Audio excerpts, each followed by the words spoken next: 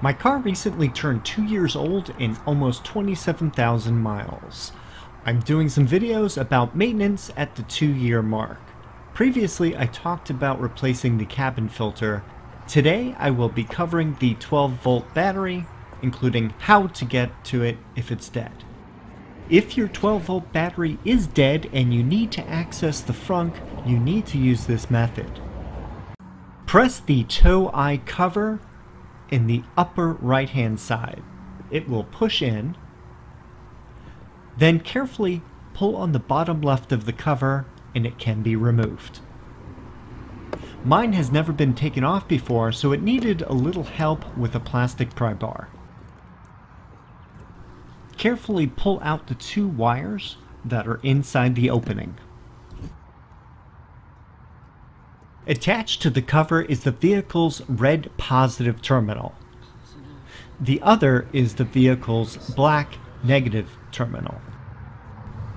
You can use a portable jump starter or a 9-volt battery to release the hood latch. Place the 9-volt battery so that the smaller positive terminal touches the positive lead and the larger negative terminal touches the negative lead. It should unlock the hood, but wait, it didn't work. A recent system software update this year has made a big change.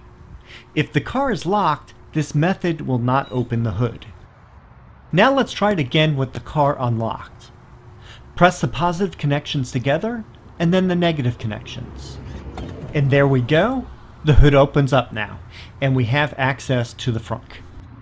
If the battery is truly dead, it should be able to open the hood. However, I have heard in at least one case online where it didn't work.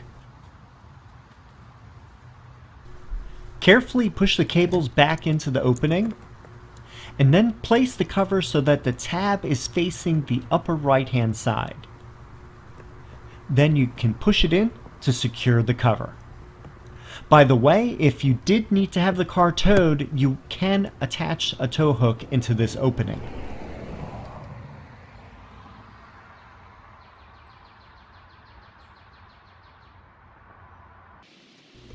First, we remove the maintenance panel.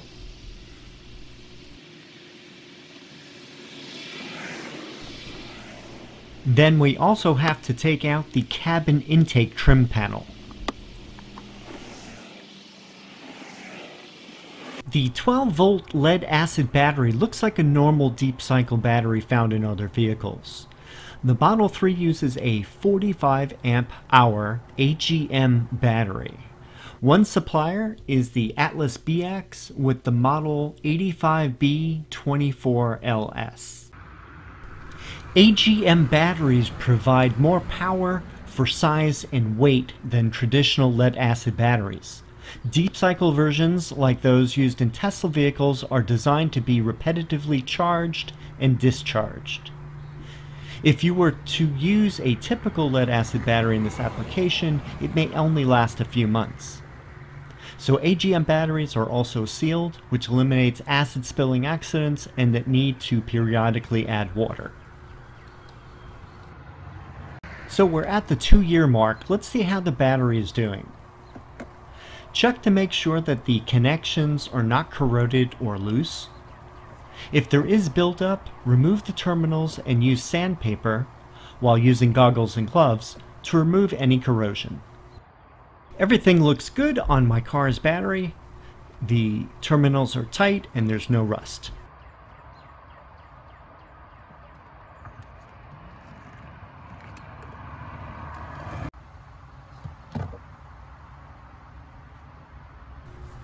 Use a 10mm socket to loosen up the terminal connections.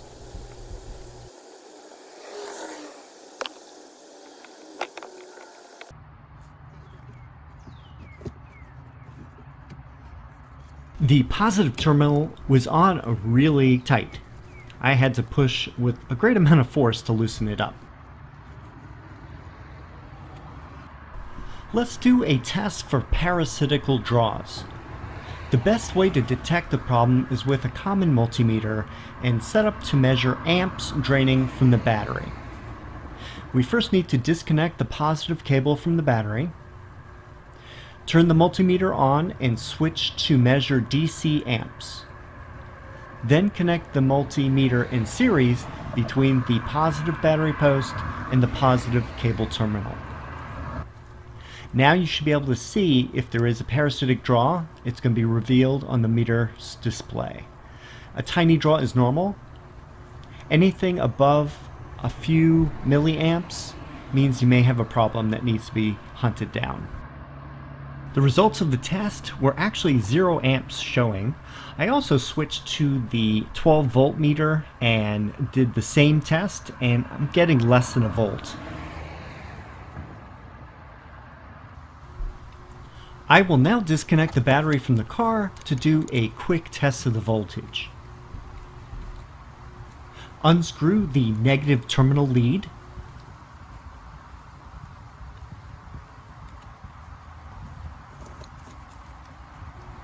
And now take off the lead.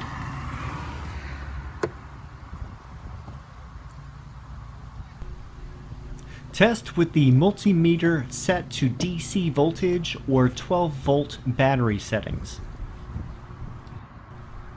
Touch the red to red and black to black. You can see here that the voltage is 13.79. Anything over 12 is good for this battery. If you get lower readings or see the battery warning on the car's display, have it checked out by Tesla. This is an example of what the 12 volt battery warning would look like in the car. If you do see this warning, I would recommend getting the battery replaced by Tesla within a few days. Sometimes you may be able to get a week or two, but it's probably not worth the inconvenience.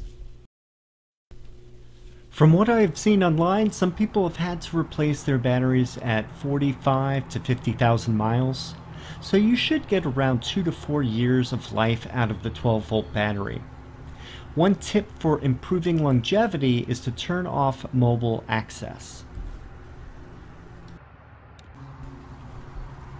When working on the 12 volt battery, make sure you don't touch the terminals or accidentally leave any metal objects that can cause a short.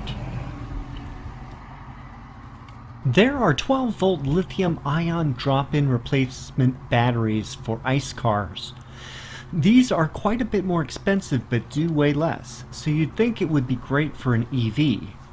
But it turns out that Tesla's application of frequent deep charge and discharge cycles would greatly shorten the life of the lithium-ion batteries that are designed for ICE cars, perhaps only lasting 6 months to a year. Since there's no climate control on the 12 volt battery, its life is also shortened if you encounter climate extremes. However, there is one company that sells a lithium iron phosphate 12 volt battery that works for Tesla. These batteries use a different chemistry that gives a superior life over standard AGM batteries.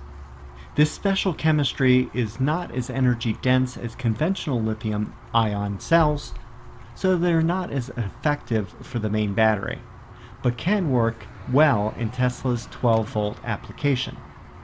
These batteries handle a wide temperature range, support deep discharges, and many more charging cycles than an AGM battery.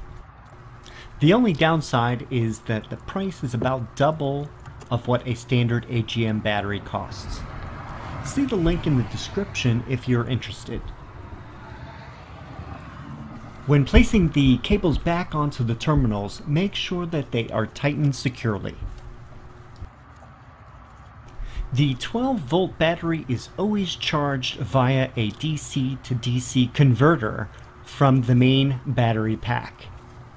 This takes the pack's high voltage and converts it to about 14 volts to charge the 12 volt battery. It's a bit more complex as the voltage to charge the AGM battery is tightly regulated and is compensated due to temperature.